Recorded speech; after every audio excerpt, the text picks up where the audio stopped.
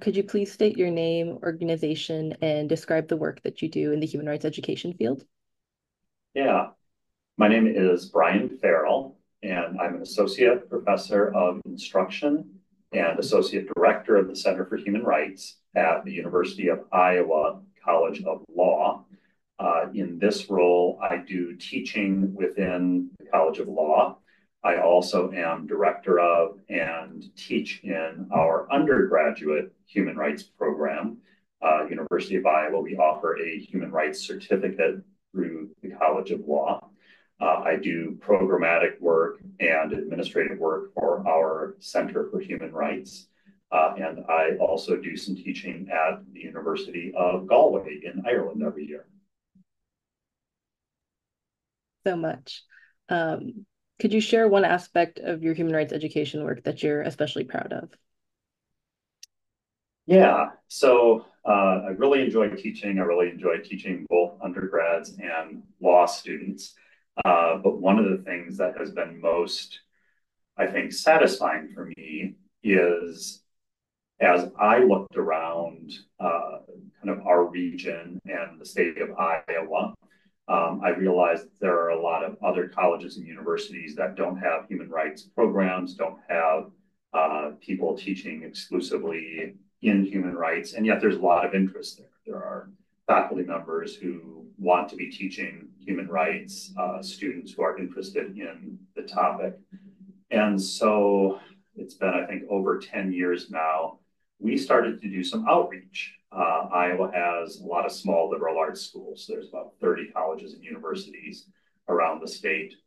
And we started making connections with people who were teaching topics related to human rights with the goal of creating a network within higher education of faculty members who were interested in or teaching in human rights subjects, just so we could connect with one another and build some capacity for teaching and for enhancing our work around the state and at our institutions.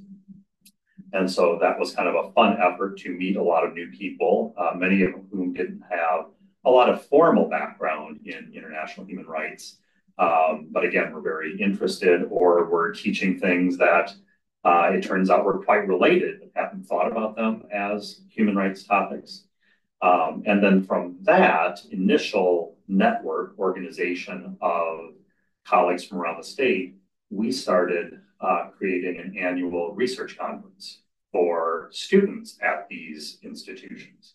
And so for the past 10 years, we've been hosting an annual Iowa Human Rights Research Conference where we invite undergraduate, graduate, professional students from colleges and universities around the state and around the greater region to come together and present research projects, creative works that they have done with the Human Rights Connection. And it's kind of a great one-day conference where people are able to meet other faculty members, students, community members who are interested in issues, topics, theory related to human rights. And so that's been going on this last year. We hosted it here in Iowa City, and we had over 100 attendees. We had about 30 students presenting.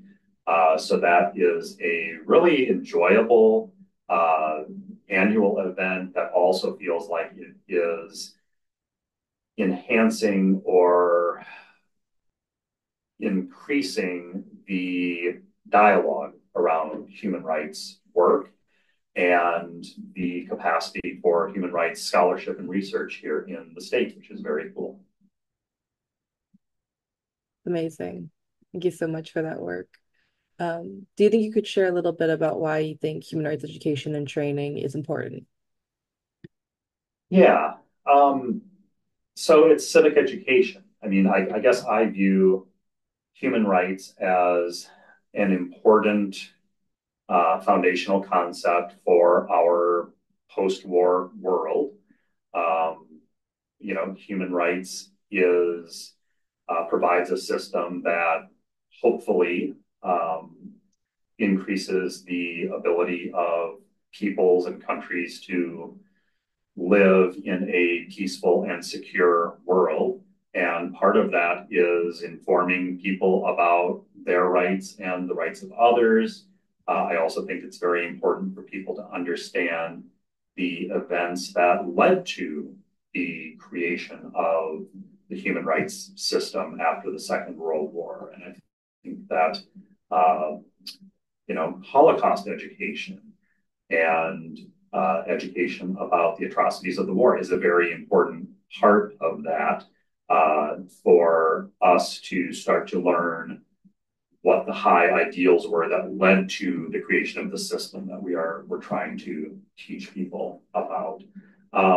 And also, human rights education is a part of the Universal Declaration. It's a part of what countries have agreed to do through their international commitments. So I see it as, again, kind of a good way to inform individuals about their own rights and also to see the world in a different way through a different lens. Thank you for your insight. And then finally, could you share how your connection to Human Rights Educators USA has made a difference to you? Yeah. Um, as with our network here in Iowa, being part of a national organization with international connections that is committed to human rights education has been really useful in terms of building connections with people who are doing similar work to me, providing resources, increasing the capacity of my and our center's ability to engage in human rights education. One thing that has been very cool about it, and you heard me kind of talking about my work here in Iowa, which has very much been at the college and university level. But HRE USA, of course, is doing a lot of work with primary and secondary educators. And so it has been kind of a neat way for me to get exposure to how human rights is being taught at other levels in the educational system. And even more recently, I've been on the Youth Awards Committee, and it's provided me a front row seat to see more of the great work that young people are doing themselves. And I think that has been very cool. It's very inspiring, and it is very encouraging. Thank you so much for your time and for all that you do for human rights education. Absolutely, my pleasure.